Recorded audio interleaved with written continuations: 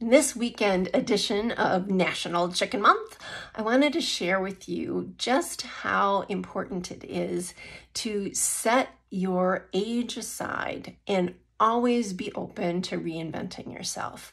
I was in my 50s and slowly but surely I decided to start pursuing taking additional education courses and getting more certifications in valuation, mergers and acquisitions, personal financial management, and so on.